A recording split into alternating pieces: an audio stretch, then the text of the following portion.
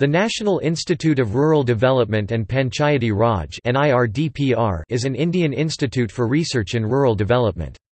It is located in Rajendranagar near Hyderabad. NIRD offers a 2-year PGDM course.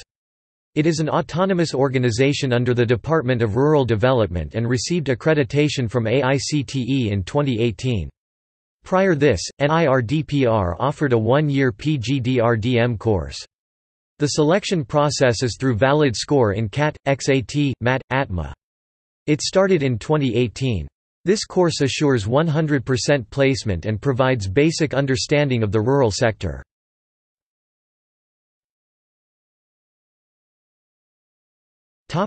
History.